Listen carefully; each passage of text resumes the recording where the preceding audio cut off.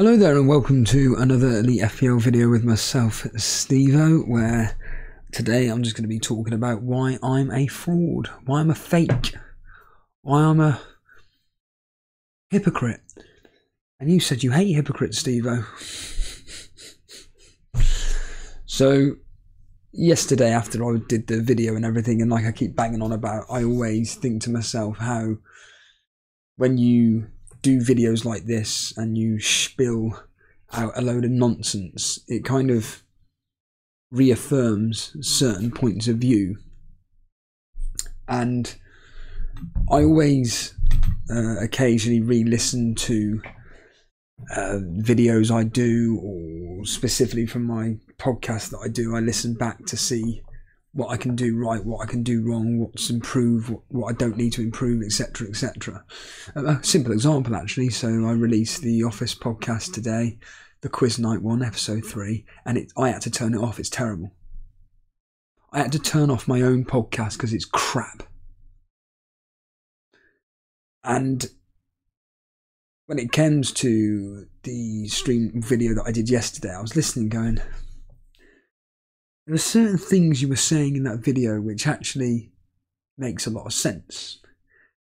And later on yesterday, I watched a Trigger Lips video, and I actually watched the Nathan Bacon podcast that he edits together. And I thought, you know what? These guys have got a really, really good point about wildcarding. And I was saying the whole time in my video that yes, going into the international break with 2 free transfers, etc., could be really profitable from my point of view. But I won't be able to afford X, Y, and Z players if I want to either bring in over this international break, looking at their decent fixtures, and a lot of these players have a good run starting from this game week 4. So I just thought, to hell with it, I'm actually going to play my wild card. And pretty much this is the team that I came up with based on my book down here. So the team is as follows. It's Tottenham's Vicario. Apparently he was supposed to be going up in price last night. He didn't. It was Areola. Chilwell, Udogie, Walker, Foden, Saka, Sterling, Maddison and Buemo, Jackson and Haaland. Now, the only issue I have with this team is Jackson. That is it. Now I've got 2 million in the bank, and the only spot that I'm a bit near about is literally that one there, is just Jackson. I do not rate him as a player whatsoever, specifically a striker. The fixture he has up next is Nottingham Forest, which is not going to be easy. Ironically, the history is suggesting a draw. Or if Chelsea are to win, they're going to win by a low-scoring game to 0, so like 1-0. Jackson could score a goal yet. The last time these two played at Stamford Bridge, guess who scored twice? Sterling. He's not going to score twice this time round. He may get an assist. But Chelsea's next fixtures: Nottingham Forest, tough. Bournemouth away, tough fixture. Aston Villa at home, horrible fixture. Fulham away, Burnley away, they're decent. These next 3 fixtures, they're not going to be easy for Jackson. So I'm thinking, right then, well, what other strikers are there that you could be looking at to be bringing in for that second spot up front? Now, there are 3 other options. Number 1, is going back to Ollie Watkins. And I can already hear someone spitting out their coffee, their tea, their Coke, their lemonade. Thinking on him here, Steve. You've been slating Ollie Watkins and all of a sudden you want him back. But look who's up against next. Liverpool away. Even though the history suggests Liverpool will win, looking at current form right now and the fact that they've lost Van Dijk, which is going to make no difference anyway, but they've lost Van Dijk. Admittedly, it's Anfield. Depending on the Europa League fixture this week, which I just do not think Emre is going to be playing much of his first team squad anyway, because they're 5-0 up. Watkins could be a shrewd move here for this Liverpool game. The other player is Antonio. And literally just do what Matthias wants to do, which is you bring in Antonio for 1 week versus Luton, and then you get rid of him in game week 5, and you bring in Isaac. As a simple example. Because he is the third option, Isaac. Now, of the 3 strikers right now, or the 4 strikers that I've got in mind, so Jackson, Watkins, Isaac and Antonio. Antonio's here for 1 game. 1 game. To then be moved on for Isaac. Either bringing Isaac for a tough game against Brighton, despite the history suggesting that Newcastle will be beating Brighton. I bring in Watkins for a game in which currently I think potentially he could do quite well, but the history doesn't suggest that. Liverpool have got a very good record against Aston Villa, but currently right now Aston Villa they're a better team than Liverpool, in my opinion. And then you've got Jackson, who I just think is an absolute waste of space, but because of his relatively high ownership within mini leagues, I think, could he be the one in which I could be having egg on my face because he scored in that game against Luton and now he's got the confidence enough to move forward and start his scoring streak? In my opinion, the answer is no. Ironically, here's the irony, this Nottingham Forest game is the kind of game which is like, right, I think we're going to find out what this Jackson's all about. I think we will all find out what this Jackson's all about. If Chelsea win 2-0 and he scores again, but he's playing more of that actual centre-forward role, then maybe we could reevaluate and go actually, or reassess and go, I'm happy to keep. Or Nottingham Forest, just bully him out of the game. He's essentially non-existent like he's been in the past 3 games. Yes, I reiterate, he's made a few runs here or there, but to be honest with you, like I said, him and Gallagher may as well not be playing for Chelsea. Because Gallagher and Jackson are never there at the right place at the right time when needed, for when Sterling on that right hand side is needing to find that pass and there's no one there, so he has to do it all on his own. So I think that it is going to be a conundrum. It's going to be a very, very tough decision between these 4 to buy. Because I really rate Isaac a lot. And their fixtures: Brighton, Brentford, Sheffield United, Burnley, West Ham, Crystal Palace, Wolves.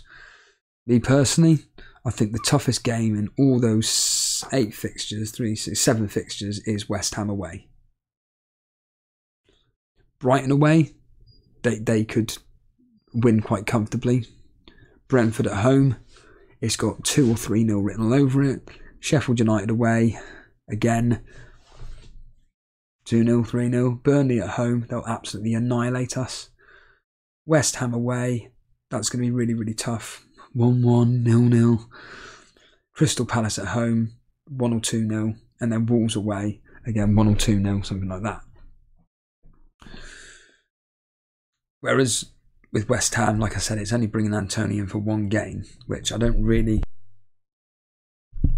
want to be doing, but it could be quite profitable. That's the thing. Jackson, what's the most I expect from him against Nottingham Forest? Well, I just said a goal. Now, if we predict the next 5 fixtures with Chelsea, Nottingham Forest at home, I'd probably go with a 2-1. Bournemouth away, again, 2-1, 2-0. Aston Villa at home, I would expect Aston Villa to win that 3-1, genuinely. Fulham away, yeah, they'd probably beat Fulham. Burnley away, yeah, they'll annihilate us. So, but what do I expect Jackson to do in those 1, 2, 3, 4, 5 fixtures? Maybe 3 goals. 3 goals and an assist across 5. There's only Watkins, he's the interesting one. Liverpool away, can I see him scoring? Yes. Crystal Palace at home, tough fixture. 1-0, 2-0. Chelsea away, can I see him scoring? Yeah. Brighton at home, I can see him scoring. Wolves away, definitely. West Ham at home, forget it. And then Luton at home, yes. So across those 7 fixtures, what do I expect Ollie Watkins to do? Maybe 4 goals and a couple of assists. Isaac, on the other hand, he's an unknown quantity in the sense of he can either blank or he gets you 2 goals. So, for instance, against Brighton, he could get a double-digit haul, just a goal and assist. For instance, Brentford at home, a goal. Sheffield United, Burnley, easily see him scoring. Crystal Palace, Wolves.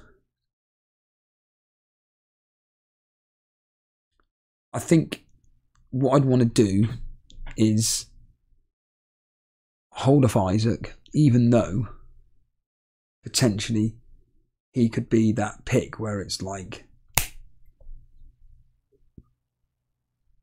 you've got him in now, you watch over the international break as his price rises because he's just got a goal and assist versus Brighton.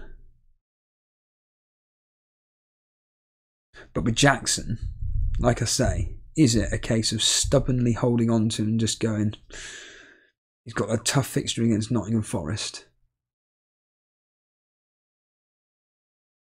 see what he does, and if he completely fails miserably, that's when we get rid of him? Or do I just get rid of him now and just go with, like I say, Watkins or Isaac for their run of fixtures? If I was to pick out of Watkins and Isaac, it would probably be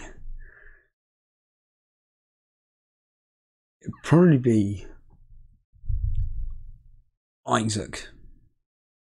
It would probably be Isaac. But this is going to be, for me, a lastminute.com.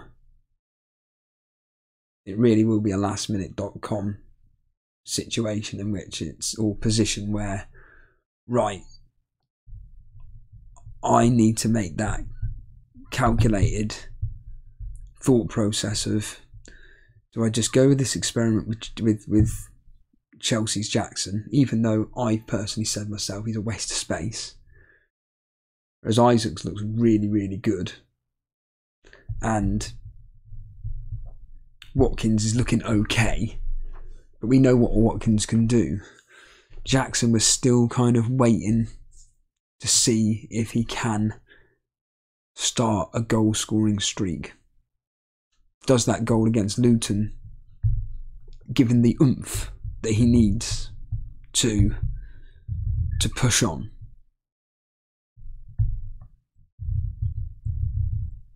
Whereas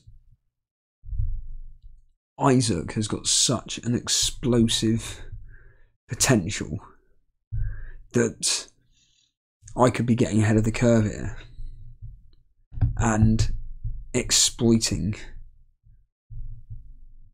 the fact that I've got him in relatively early despite his 0.2 price rise, but I've got him in now where he's done really well versus Brighton, and people are then all want to get him in for his upcoming next decent set of fixtures, albeit people are going to look at Brentford and go, oh, it's tough. No, it's not. Not for Newcastle, it's not at home.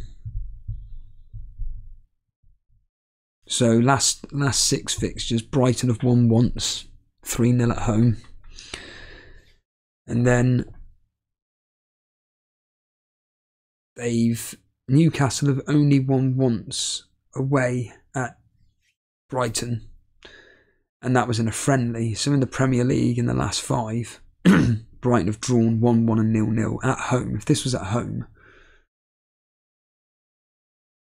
Newcastle enjoy playing Brighton at home, scoring 6 goals against them, conceding twice. Last time they played each other, Newcastle won 4-1. I mean, ironically, I don't think Isaac scored in that game. No, he didn't. It was Callum Wilson who got a goal and assist, Almiron with an assist, Guimarães, Byrne. So, for me, this is a really, really tough decision for me to make between the 3. Whereas, like I say, with Watkins and Aston Villa, their record versus Liverpool is pants. They score against them. So, yeah, in the last 6, Aston Villa have not beaten Liverpool at all. The last time they got a point was last season in a 1-1 draw, but prior to that they've lost every single game. 4-1, 2-1, 1-0, 2-1, 3-1. And they last played each other at home on the 20th of May. Jacob Ramsey scored. Douglas Luiz assisting. In the game before that, when Liverpool won 3-1 at Aston Villa's ground, on Boxing Day in the year 2022, Ollie Watkins scored. Douglas Luiz assist. So Douglas Luiz likes playing Liverpool. Yeah, this is going to be a very, very, very tough decision for me to make. So it is going to be a lastminute.com. I was looking at the other couple of people that I have in high regard regarding their wildcards. So you look at, take Alex Follow as an example. He's got that defensive coverage from Man City, but in Edison, Mr. 2.2 or 6-pointer. Chilwell, Saliba, Estupiñán. But then he's going to be doing, I'm assuming, the rotation of Udogie in for Estupiñán, Anderson in for either Chilwell or Saliba. Saka and then Martinelli. I've only got Saka now. There's something going on at Arsenal which I'm not too particularly keen on. Don't get me wrong, I'll be putting 50p on Martinelli to be scoring or assisting if William Hill allow it. But I'm happy to slowly come off the Arsenal train, slowly. And it comes with risk. I'm not going to pretend it doesn't come with risk, or without risk. Man United, Everton, Spurs, Bournemouth, Man City, Chelsea. I think I can just get away with not having any Arsenal apart from their key man Saka. Son, as I said yesterday, he needs to get rid of for Maddison. Foden, I've got Sterling, and then Haaland and Jackson. They're the 2 in which Alex Follow's got the same as mine. Or I've got the same as his now. Firetog, another individual who has wildcarded early. I say early, but just wildcarded the other day. So I told him to go with the Spurs goalkeeper. He didn't go with what I told him to do, so he went with Onana. So Spurs goalkeeper got, 8 points or something like that against Bournemouth. He had Onana who got 0. He's got Estupiñán, who I think a lot of people quite rightly should be coming off. Brighton's fixtures aren't particularly great. I can't see him keeping clean sheets. I can already hear someone say, yeah, but his attacking potential. I'm not looking at it from that point of view. But as Firetalk said, he's going to be swapping all these individuals out. So Estupinan will come out for this week, for example, with potentially Anderson, who's got Wolves at home, yeah, as a simple example. He's gone with the double Arsenal, Martinelli, Saka, and Mbeumo, Sterling, Foden. And then Jackson, Haaland up top. And then if I look at, say, Natasha's team, who she also wildcarded, and I don't even know where she is in the members league, to be honest with you. I know she's quite, oh yeah, she's quite low down. I wonder if I've taken over her now. Let's quickly find out. And the answer is, I am... Where's Natasha? God, this is good. This is good. Oh, there she is. She's right at the bottom. Oh dear, Natasha, you're right at the bottom of the members league, just above Brew by 3 points. So Natasha's wildcard team. Anana in goal. Told her not to get him. Now, admittedly, Firetog and Natasha have got Flecken on the bench. Chilwell, Estupinan, Saliba. We get that, but she's got a massive benching headache. Look at this. Look at her team. Not that you can see it, but Foden, Saka, and Mbeumo, Matoma, Diaz. But she's also got Alvarez, Jackson, and Haaland. All these headaches that people like Natasha are creating for herself. It's like Jason made the point. The problem with having too much money is that you're putting so much in your bench, you'll never know who to play. Alright, she made the right call this week with Diaz, but Diaz is pretty much a first teamer for Liverpool. Okay, we know there's going to be competition on that left-hand side with the likes of Jota and Nunes, because as we've already spoke to death about, those three are going to be interchanging with one another. Who plays on the left? But Diaz is their number one. He's one of their best players, in my opinion. But then it's, oh, do I play Henry? Do I play Henderson, Anderson? Do I play Saliba? Do I play Estupinan? Do I play Chilwell? Who do I play out of Alvarez, Jackson, and Haaland, and replace Diaz with? And it just goes on and on. It just creates so much headaches. Whereas a team like mine, it's, I'm happy to go with the Tottenham triple, because as I've got it here, teams to get on in your wild card if you're doing it. Chelsea got 3, but it could be 2. Brentford, I've got 1. Arsenal, okay, I've got 1. Tottenham, 3. And the teams to consider: Newcastle, where I'm considering Isaac. Liverpool, I'm not really particularly interested in. I'd rather have this midfield here than a Liverpool attacker for now. Aston Villa, considering Ollie Watkins / DRB, but I think Ollie Watkins will be okay. Crystal Palace from a defensive aspect. And I've got Brighton there, but their fixtures are turning, so... And I've pretty much written that down, mainly because due to fear of not owning a Brighton player. But this here, if, for argument's sake, Walker doesn't play, I've got Matty Cash on the bench. If Udogie doesn't play, I've got Kabore on the bench. I've got a couple of playing players in which, if one of these players doesn't play, there's a chance they may come off. But Walker right now is pretty much, as mentioned in the chat, a guaranteed starter. Now you watch this weekend, he won't play. Vicario, I personally think looks fantastic for Tottenham. I think he looks brilliant, so I'll happily have him. Udogie, exactly the same. People are banging on and on and on about him before pre-season.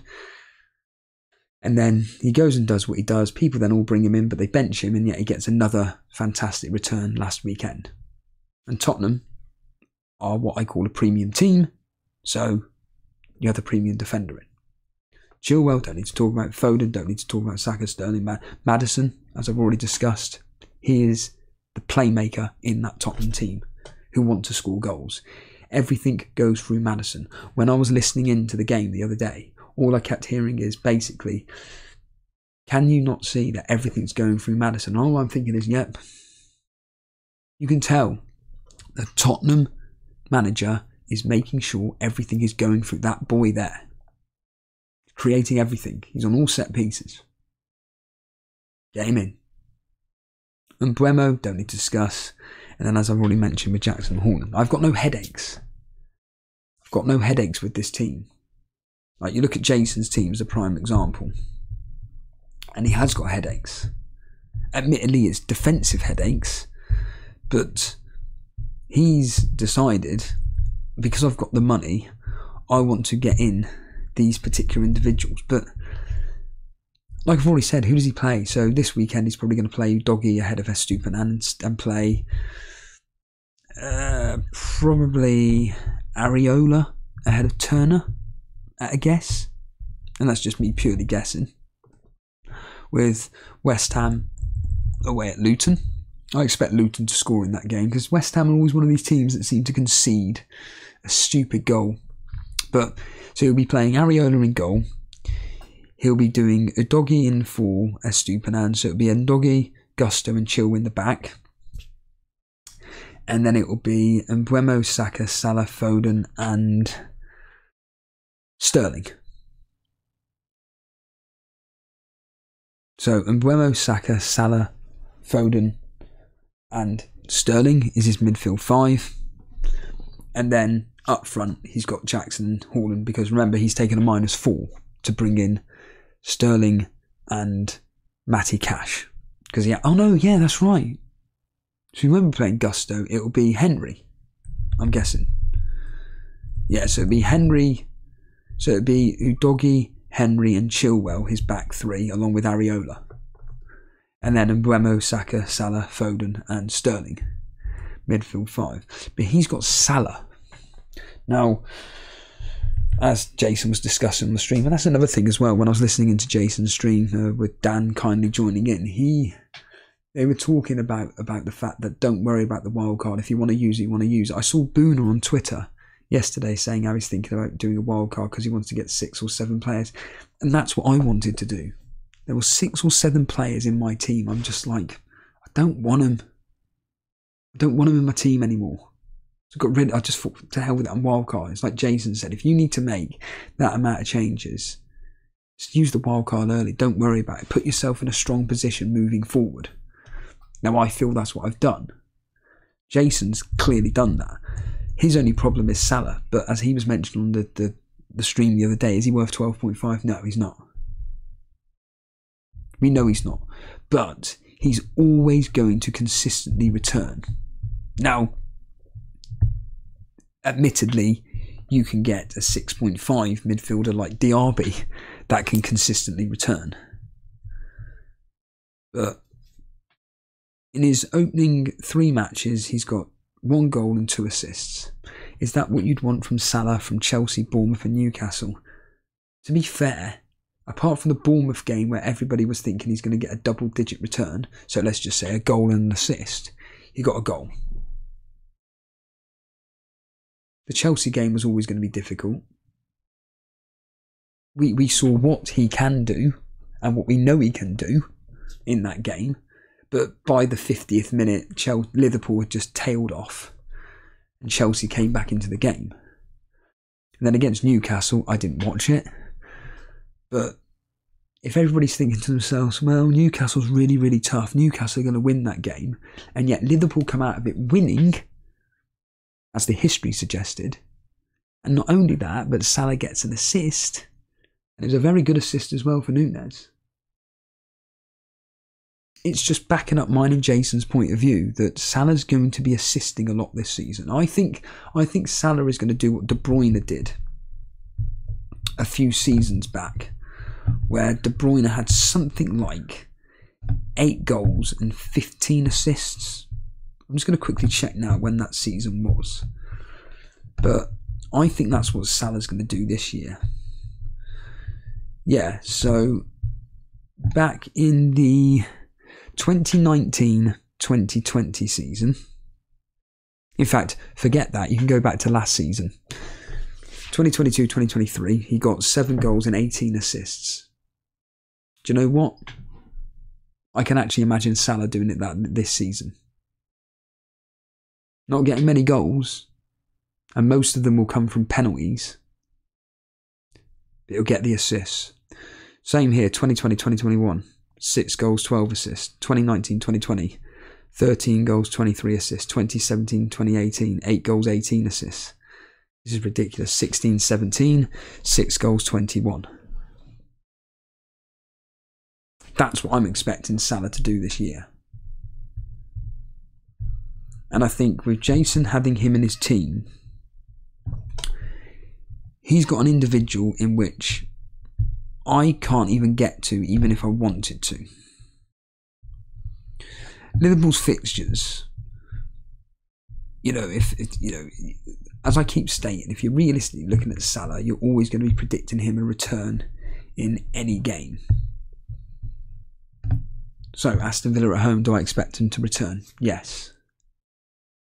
Wolves, West Ham, Spurs, Brighton, Everton, Nottingham Forest, Luton, Brentford up to the 11th of November. Do I expect him to return in virtually every single one of those games? Yes. Who's got him? Jason. Who's got him? Dan. The only thing that's in the back of their heads is, when am I going to captain this guy? But as I've always stated, and with all these idiots that come out and say, you can't have 2 premium players if you're not going to captain one of them. You can't have 3 premium defenders because who you're going to captain, don't worry about it. I look at it and go, as Harbour Boy says, the reason why these players are high priced is because they're always consistently returning. And if Salah, again I reiterate, he may not be bringing in the double-digit returns that someone like Diaby's doing, but I'm going to speak absolute nonsense now like I normally do, but Diaby is going to be one of those players who's a hit or miss. And yes, someone could argue, well, hold on a minute here, I'd rather have a player get a double-digit haul in game week 1 for argument's sake, blank, blank, blank, double-digit haul, single return, blank, blank, double-digit haul, blank, blank, blank, single return, blank, blank, blank, blank, double. You get the idea with that. Rather than having, say, someone like Salah who's just single returns every single match. As a simple example. So, as we look at it here, in these next 12 game weeks, in these next 8 game weeks or so, Salah gets 1 single return in each of those matches, whether it's an assist or a goal. Okay, so if we're basing it on the fact that he's going to be assisting all the time in the 9 matches, let's say he gets 4 goals and 5 assists. In fact, let's take that back. 3 goals and 5 assists. Anybody that owns Salah, are you happy with that? Whereas if you take someone like Diaby as a simple example, his next fixtures in the next 9, it is as follows.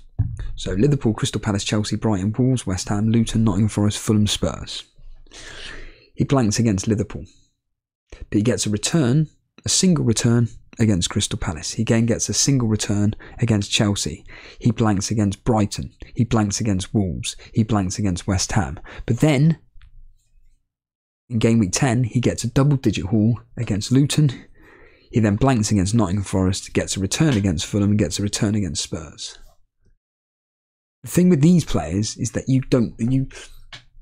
you're literally just thinking, right, I'm going to have to kind of guess when this player is going to be returning. Whereas with someone like Salah, you know he's going to return. You can put 50p on an anytime goal or assist and you know that you're going to win that bet with Salah. With Diaby, it's, oh, he's blanked again. Oh, he's blanked again. Do I bother putting a bet down? No, I won't bother this week. Oh, he's returned.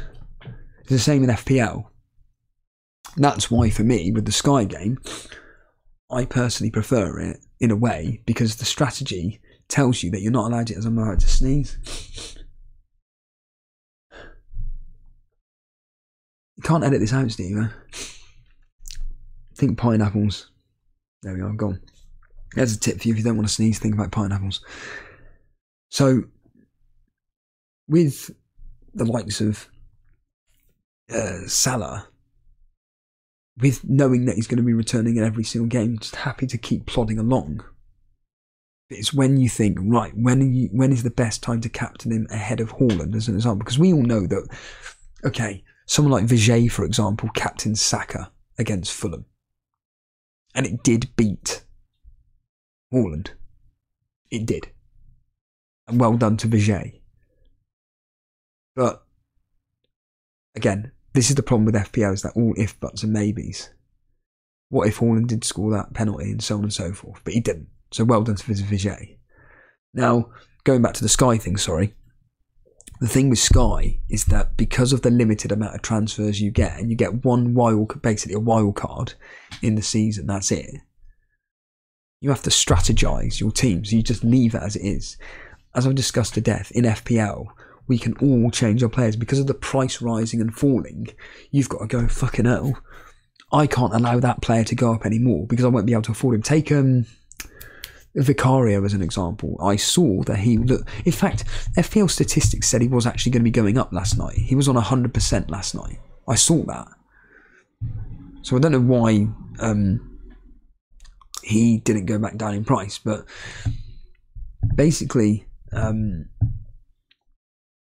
you've got unfortunately not only look at it from a fixtures point of view, but then you've got to look at the price rising point of view. I want to bring in this player. Take Maddison as a prime example.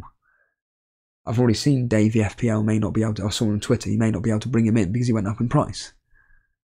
So how does that change Davey's strategy? In Sky, it doesn't matter. You strategized it. Stop using that word. You strategized it so that you've got X amount of money in the bank, which you know that by game week X, you can bring that player in because there's no price falls or hikes. I've just looked at my team here, and I can, in theory, get Saka in. I've got 4.6 in the bank. I didn't realise I had 4.6 in the bank. So, potentially, when Arsenal's fixtures turn, which arguably is game week 6, I could go, do you know what?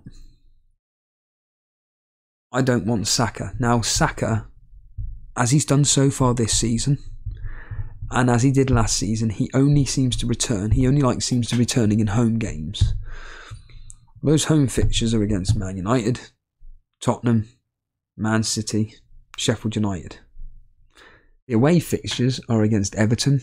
That'll be a tough game. 1-0. 2-0 to Arsenal, but Arsenal always seem to concede, so 2-1. Away at Bournemouth, tough fixture, but they should be winning.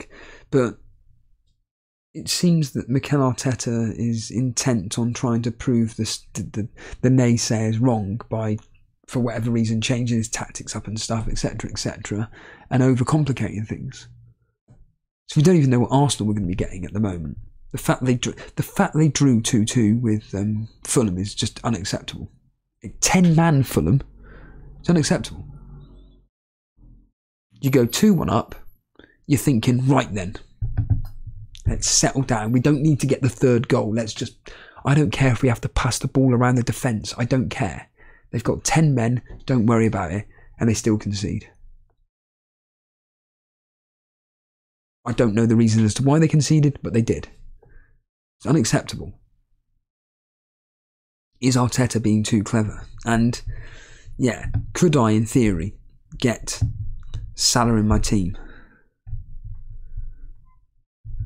I can. I can get Salah in my team if I wanted to on this wild card for those consistent returns, as stated, and I'd still have 0.7 in the bank. And I'd still have a 3-5-2.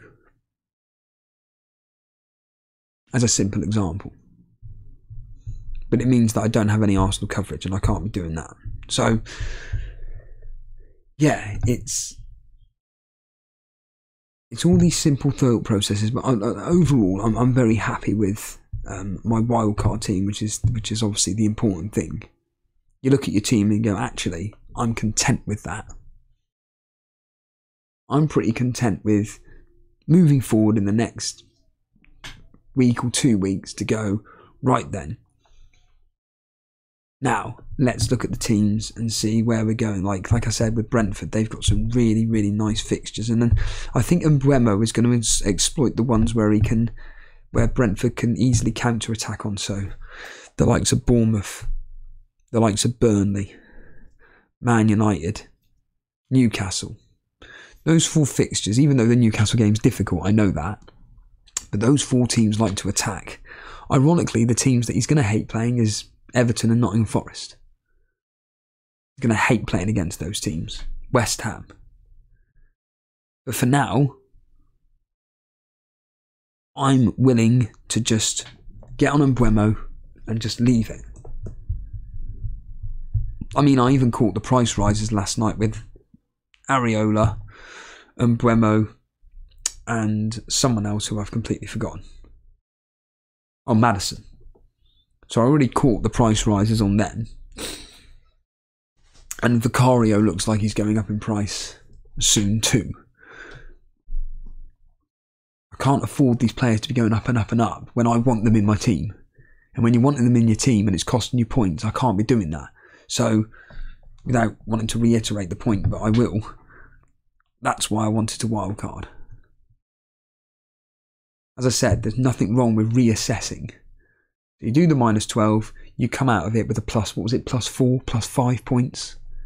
And you've gone, right, I got away with that. I got away with it.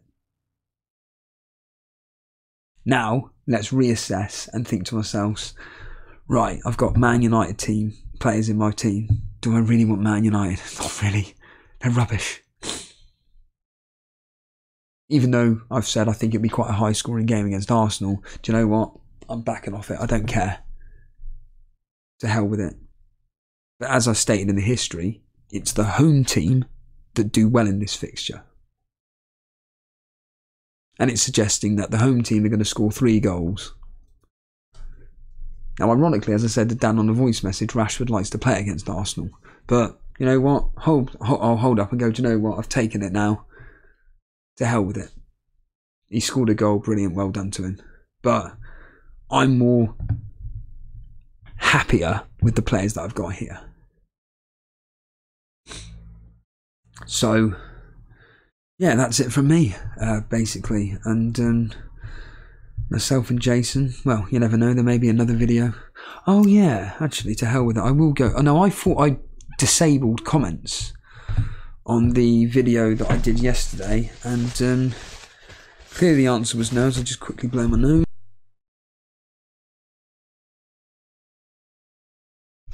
Clearly the answer was no, because then when I went on my laptop, I'd actually put hold all comments for review. So the comments that did come through, I may as well read out. So, and ridiculously, there's quite a lot of messages that were put through, and for some reason they've disappeared. It's great, isn't it? I know for a fact there were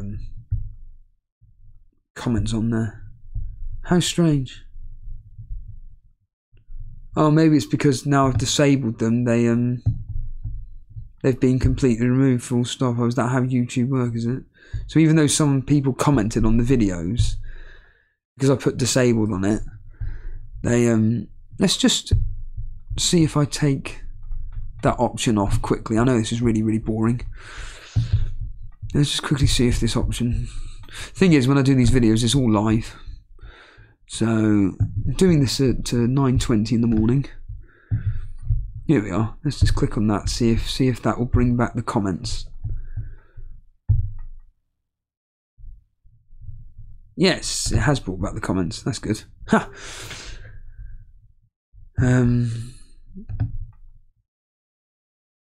Yagaya is saying, what do you think about Antonio? Well, I've already talked about it. Adam is saying, Watkins is going to tear Liverpool apart.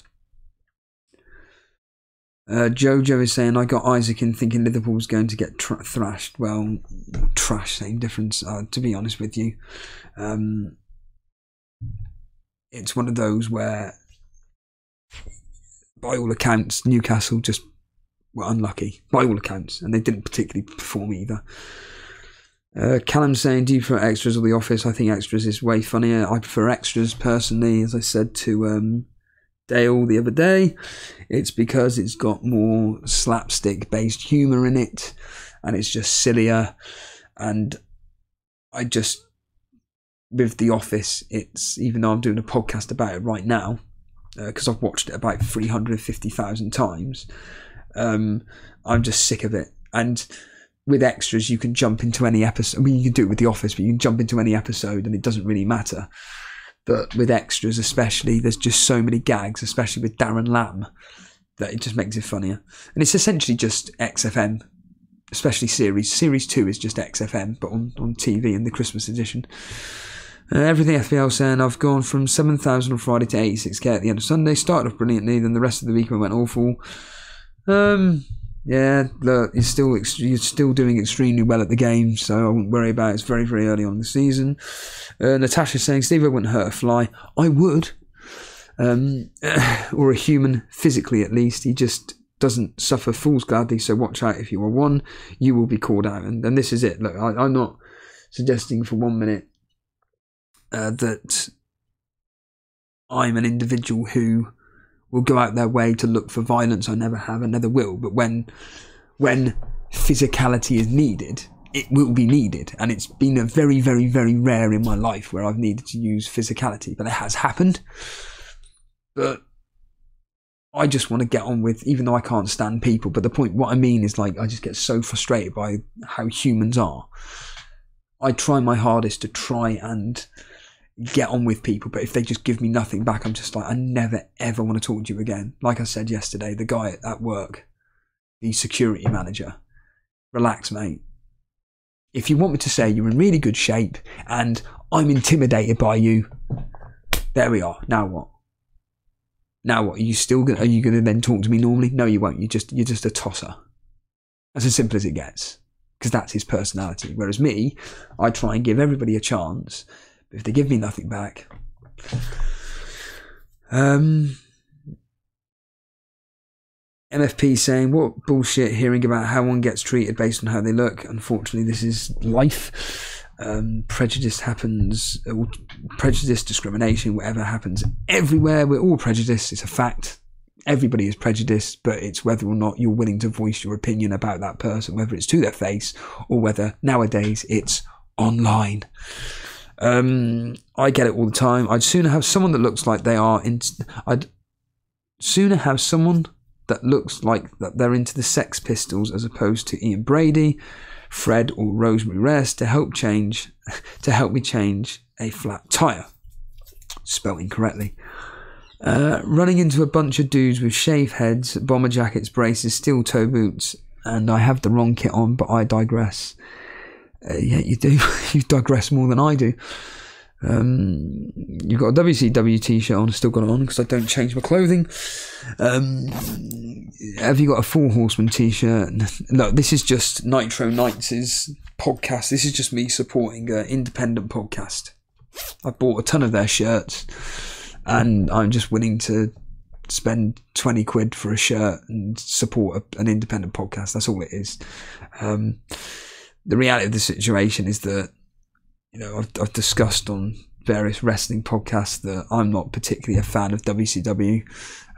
I just started watching the 1996. Then I was into 1997 because of this podcast.